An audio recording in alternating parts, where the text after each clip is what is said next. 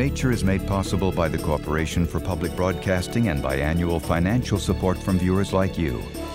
And by Canon, providing the power of imaging to express your visions at home and work. And by Ford, maker of the Ford Explorer. Because sometimes where the pavement ends is where the world begins. Ford Explorer, the world's too big to be left unexplored. Light. Camera. Action.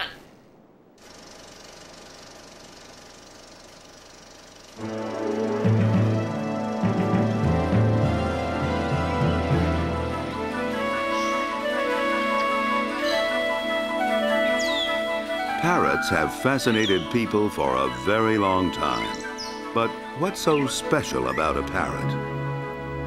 To answer that, you need to examine their lives as pets and in the wild.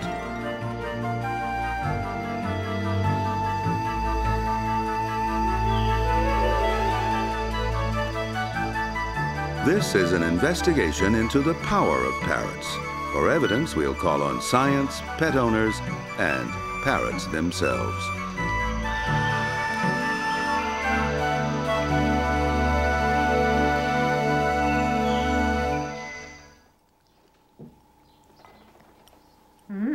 Is that nice? Nice, isn't it, mate?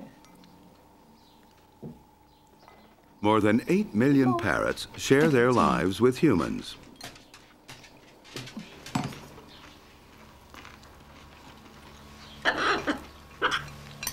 I think you better leave him with that. Why are they so appealing?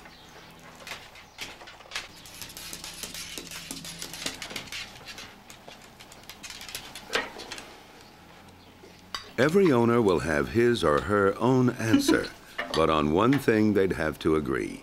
Parrots add color to their lives. You're dropping it all. Disgusting bird.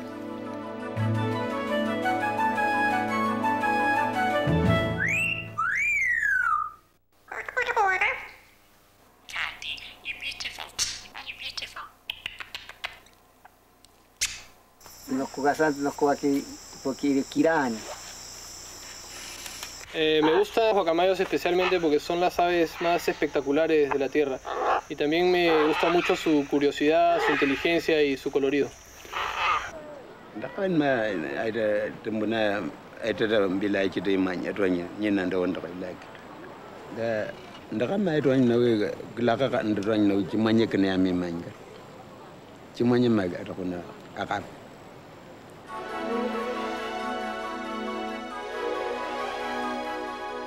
Parrots come in a dazzling array of vivid hues, all the colors of the rainbow.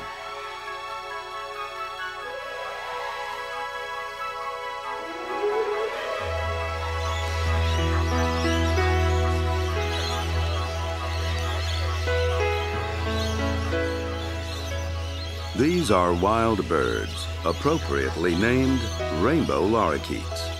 They fly in each morning for a free breakfast.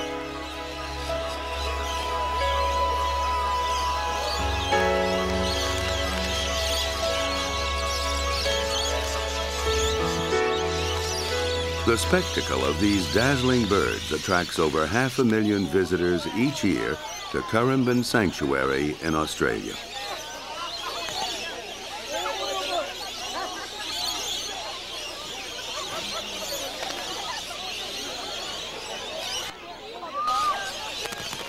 This is not an isolated event. Wherever parrots and people meet, these resplendent birds delight our senses and charm their way into our hearts.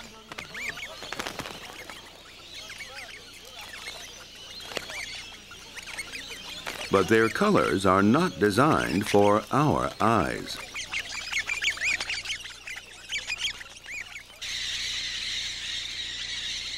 There are over 300 species of parrots in the world.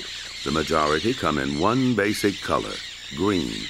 In the wild, this acts as camouflage, helping them blend into the leafy treetops.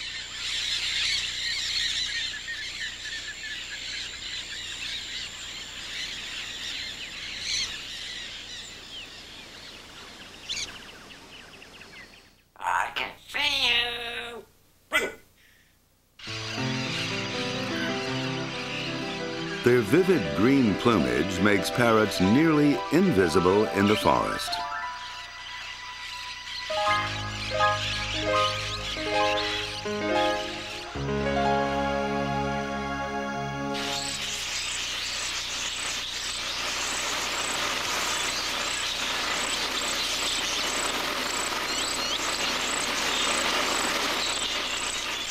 Wild budgerigars, or budgies, in the outback of Australia.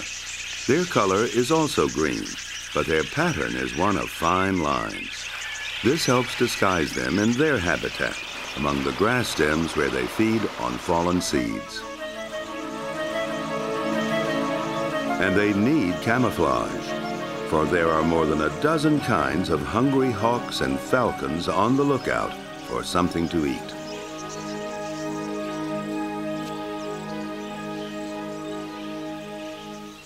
Traveling in such large flocks is another protective measure. An individual can hide inside the flurry of green. The kea lives in New Zealand, where green is also the best color for blending in. But it has other colors in reserve. The flash of bright underwings acts as a signal, keeping the birds together as they fly over their vast domain. This is color for communication. Both male and female keas have the same plumage, but that's not always the case.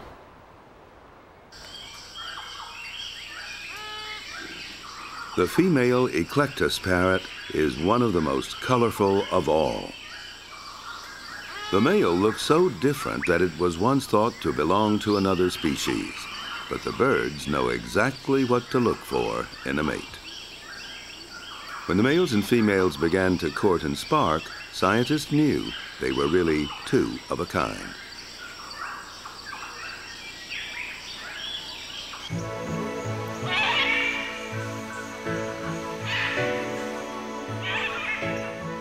These magnificent macaws of the South American rainforests use color in yet another way. Unlike the eclectus pair, both male and female look alike.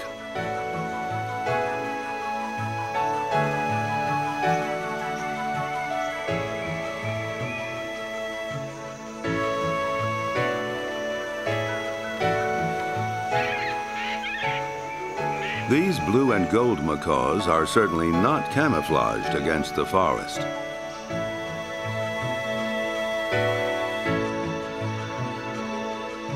But they are dull in comparison to this magnificent bird.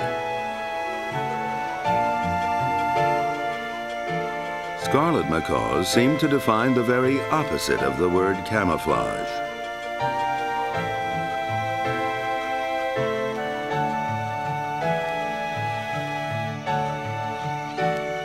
All these large macaws appear to be using color as a way of emphasizing their health. Vibrant plumage indicates that a bird is in good shape, one that would make a good mate.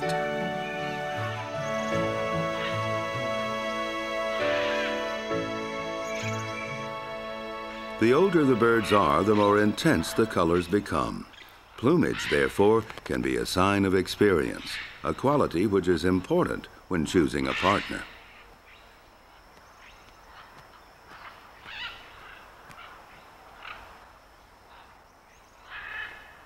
This is color as advertising.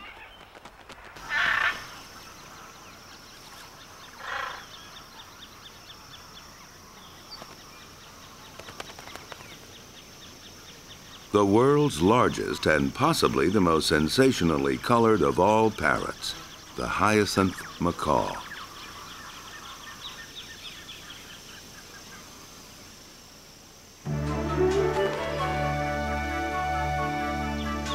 These beautiful and rare birds live in the wooded grasslands of Brazil.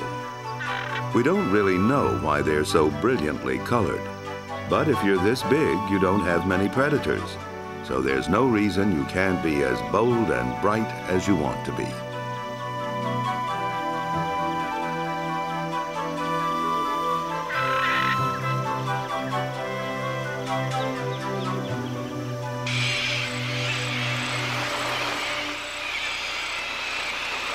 White cockatoos aren't hiding themselves either. They may not be bright blue or red, but they are quite striking in their own way. Like the macaws, they have no camouflage, but they are concealed by other means. They live in enormous flocks, a confusing mass for any predator.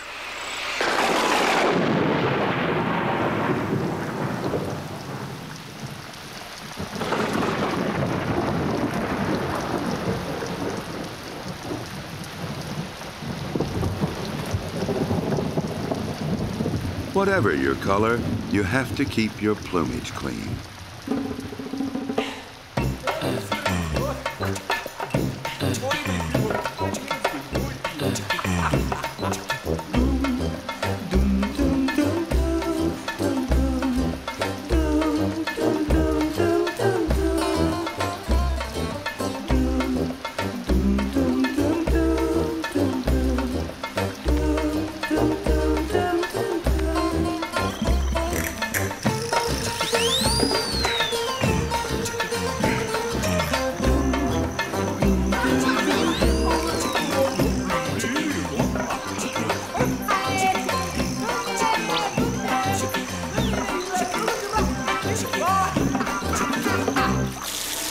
Color is only one reason we love parrots. Another, of course, is that they love us.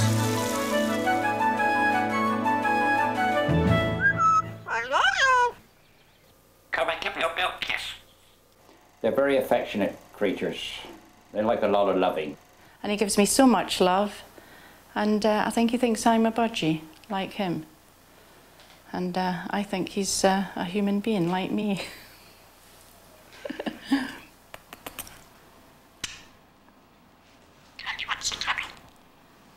It's like having another person in the house, except it has feathers.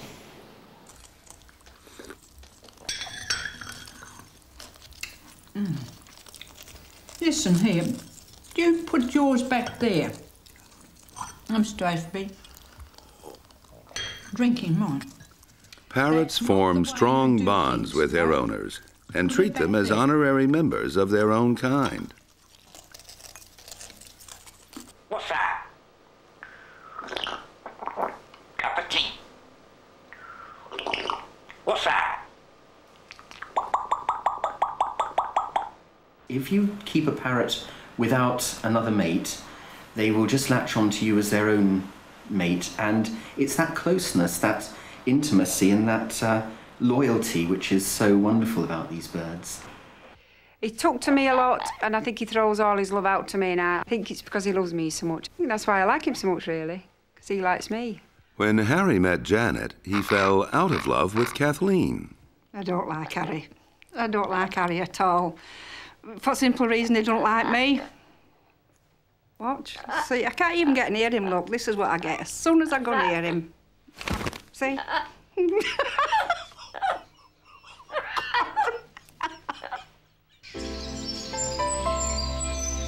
Parrots live a long time. Some species can survive for 70 years or more, and they tend to mate for life, though they may have an affair or two on the side. It's this ability to form long-lasting relationships which makes them so endearing to us, because their love life seems to mirror our own. The bond between male and female is strong. Grooming each other and snuggling together help to reinforce the relationship. As an added bonus, those feathers that are so impossible to reach finally get cleaned. I think what she's really after is she's after preening. And as you see, I wear a beard, and I suppose beards and feathers are not that dissimilar to a parrot. And she will spend a long time just going over me and just checking all the feathers are lying the right way, I suppose. That's what she's after. Is that nice? Come and have a tickle.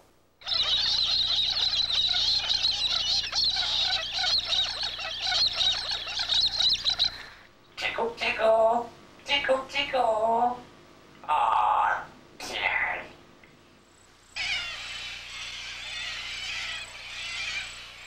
In most parrot species, the pair preen each other, but in this case, a rival is trying to win over this female with his grooming techniques. Her mate quickly sends him on his way.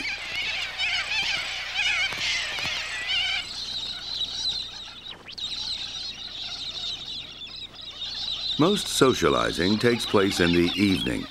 Some pairs sort out the day's disputes. Others reaffirm their allegiance.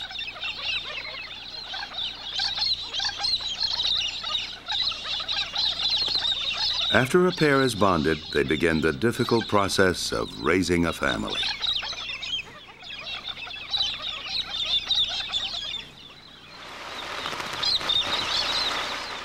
Here, many parrots face a problem. They nest in tree cavities, but these are often in short supply. This is especially true for the larger species, like this hyacinth macaw, because big holes are even harder to find. Even if they're not ready to nest yet, once they've found a cavity large enough to raise the next generation, they'll return every day throughout the year to make sure that no one else has moved in. Palm cockatoos defend their precious hole from envious neighbors by displays, calls, and by tapping on a hollow tree stump. It's a proclamation of ownership.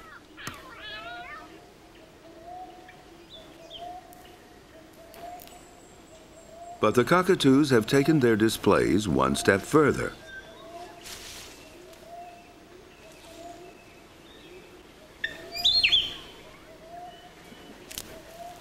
They've invented a means of amplifying their claims.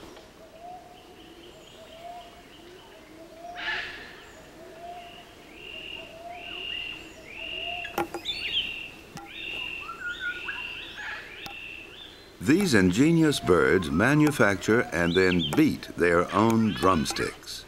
The message for other cockatoos is loud and clear.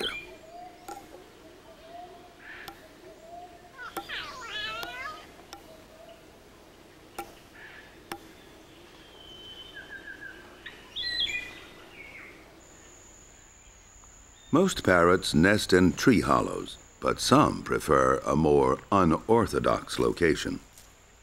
This Jaraboo stork has worked hard to build its huge nest, and these monk parakeets take full advantage of this spacious real estate. They've become tenants in the Jaraboo's towering nest. They've built their own basement apartment.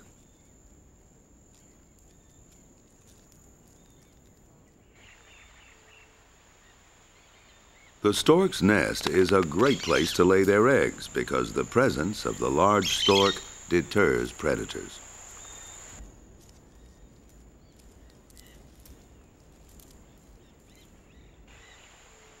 But this story is an exception to the rule.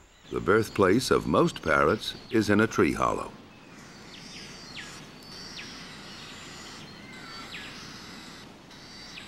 The chicks inside this nest are remarkably safe and well taken care of. Galahs are very attentive parents. This faithful nature of parrots is what makes them loving companions for people. But there's much more to their appeal.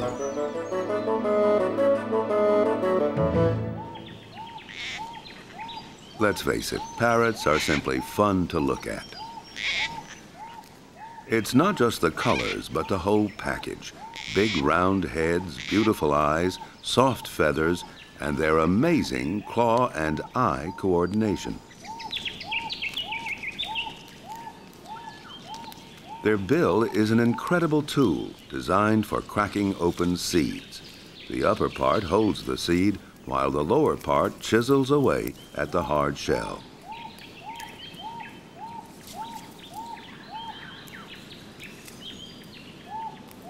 The hyacinth has the most powerful bill of any bird.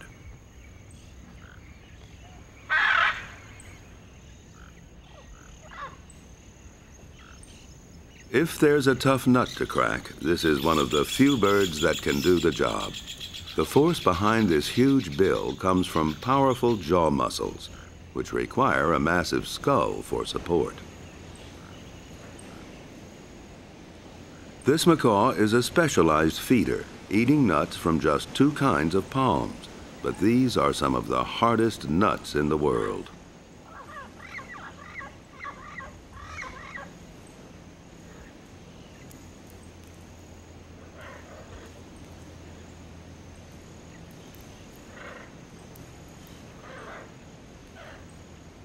The bill is the essence of a bird. It dictates what it can eat and where it can live.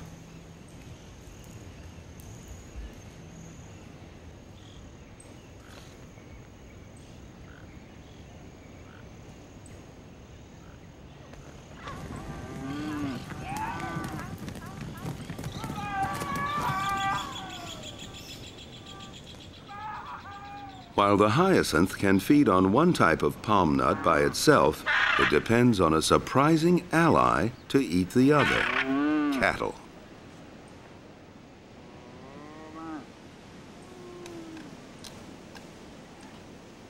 It shares the Pantanal region of Brazil with herds of cattle which were introduced about 400 years ago. The cattle eat nuts, but their bodies can only use the outer coating. The seeds pass through their systems undigested. After the herds move out of an area, the hyacinths move in, picking out the seeds from the cattle's droppings. At least it saves them the trouble of having to crack the nuts.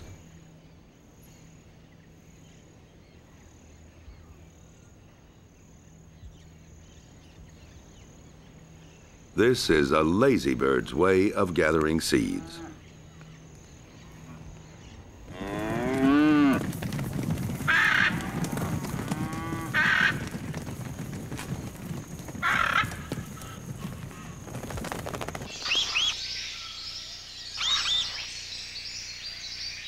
Rainbow lorikeets have a bill which is really just a container to hold a remarkable tongue.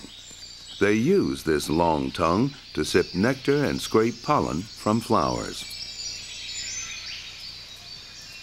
Because of this specialized tongue, their diet is limited to flowers that can be sipped or slurped.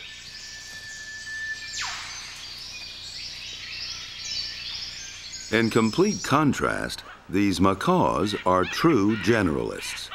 They feed on hundreds of different trees. Their problem is finding food, because many trees in the rainforest do not produce fruit in any predictable pattern. The macaws have to search far and wide to find their next meal. Once found, the huge bill quickly gets the job done, aided by a foot that acts more like a hand. Parrots have to solve a variety of problems in their complex forest world. They are highly intelligent birds. That much is obvious to even the casual observer. But just how intelligent are they? For that answer, it helps to look at them in another environment.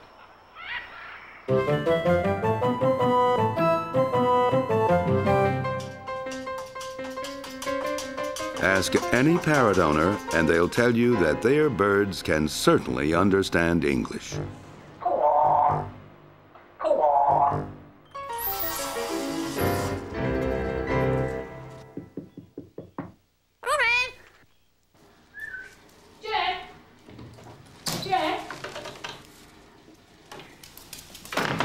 Hello, darling. Do you want your potty?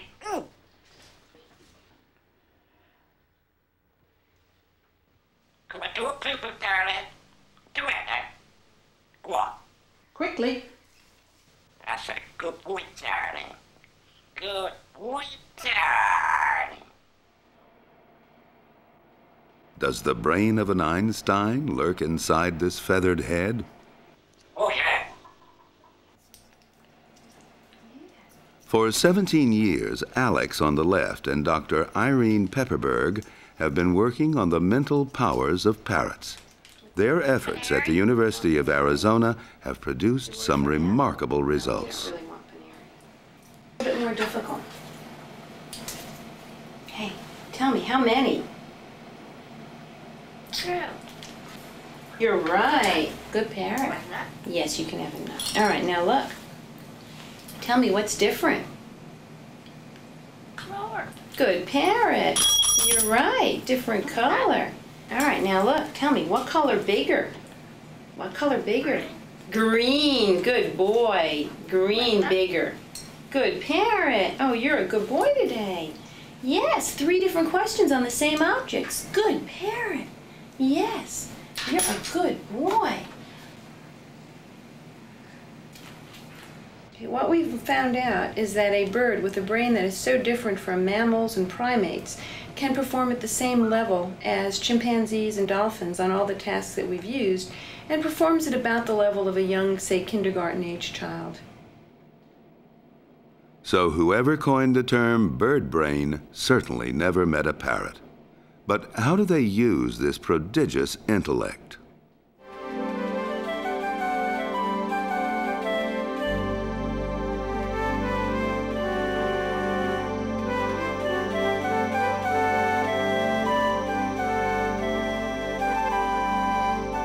The rainforest is a hard place to make a living.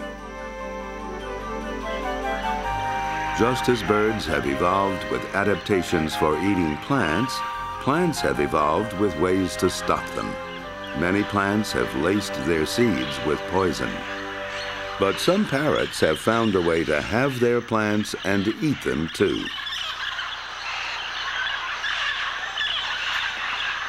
Each morning, thousands of blue-headed and Amazon parrots and small macaws congregate at a few remote cliffs of clay.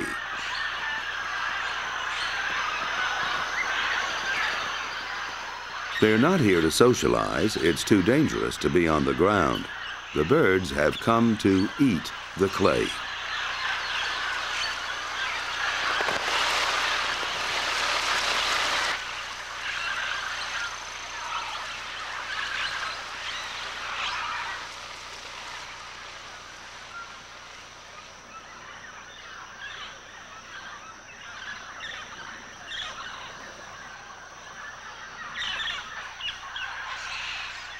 No one really knows exactly why the parrots do this, but it's possible that the clay contains chemicals that neutralize the toxins in the seeds they eat.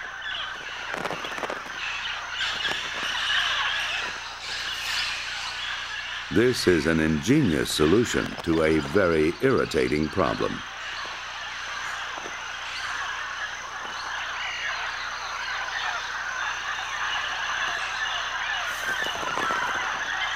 The small parrots always come first to the cliff. After they've fed for an hour or so, the big macaws arrive.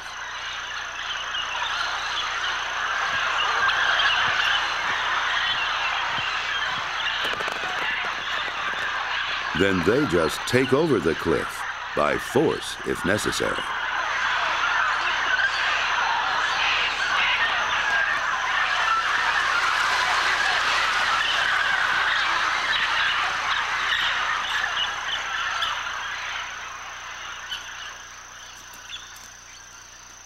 If parrots were not smart enough to solve the tricky problems posed by the Amazon rainforest,